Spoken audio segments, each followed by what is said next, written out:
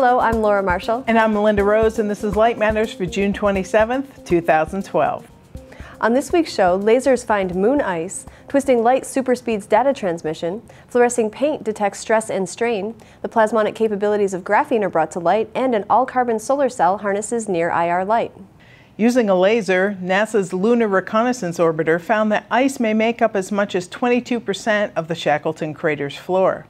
Astronomers have puzzled for 2 years over the fact that the floor of the crater on the moon's south pole, which never gets any sunlight, is brighter than those of other nearby craters.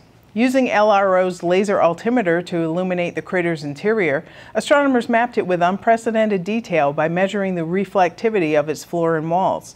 The ultra-high-resolution map provides strong evidence that ice appears in both places. Such ice could prove valuable for researchers to understand crater formation and to study uncharted areas of the moon. LRO launched in June 2009 to conduct investigations in preparation for future lunar exploration. With its primary mission complete, the craft is now carrying out science experiments. Twisted beams of light are able to transmit 85,000 times more data per second than broadband cable, a new study shows. An international team used beam twisting phase holograms to manipulate 8 beams of light so that each twisted in a DNA-like helical shape as it propagated in free space. Each beam has its own individual twist and can be encoded with 1 and 0 data bits, making each an independent data stream much like separate radio channels. The data was transmitted over open space in a lab, attempting to simulate the sort of communications that might occur between satellites in space. Among the next steps for the research will be to see how it can be adapted for use in fiber optics. The research was funded by DARPA under the Information in a Photon program. Strain is usually measured through gauges attached directly to the structure to be monitored, but a new carbon nanotube-infused paint enables the same detection with no contact at all. The strain paint mixture, developed at Rice University, detects deformations in structures like airplane wings, buildings, and bridges before they become visible to the naked eye, because the paint would experience the same strain as the surface it coats.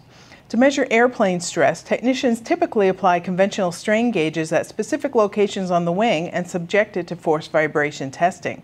They can only do this on the ground and can only measure part of the wing in specific directions and locations where the strain gauges are wired. But with the non-contact technique, they could aim the laser at any point on the wing and get a strain map along any direction. The goal is for the composite coating to be read by a handheld infrared spectrometer. The study was published online in Nano Letters. The plasmonic capabilities of graphene, atom-thick sheets of carbon touted as a revolutionary material, were demonstrated by 2 separate studies led by teams in the US and Spain. Both found that graphene is an excellent host for guiding, confining, and electrically manipulating light, properties desirable for plasmonic devices. Both groups observed this effect with near-field optical microscopy, and each team showed that the properties of these plasmons can be controlled using a gate voltage. The ability to tune plasmons could facilitate the design and development of plasmonic devices for use in telecommunications and information processing. Graphene's ability to trap light in very small volumes could also give rise to a new generation of nanosensors, with applications in areas such as biodetection, solar cells, and light detectors.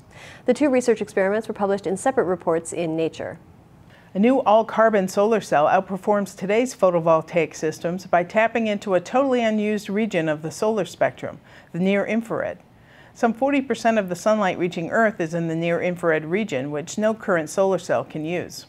Because the new system is made of nanoscale materials, the cells will require only small amounts of highly purified carbon, and they could be very lightweight. Because the new cell, developed at MIT, is transparent to visible light, it could be overlaid onto conventional solar cells, creating a tandem device that could harness most of the energy in sunlight. But the cells will need refining. So far, the early proof-of-concept devices have an energy conversion rate of only about 0.1%. Still, the team says it is well on the way to achieving very high-efficiency near-infrared solar cells. The research was published in Advanced Materials.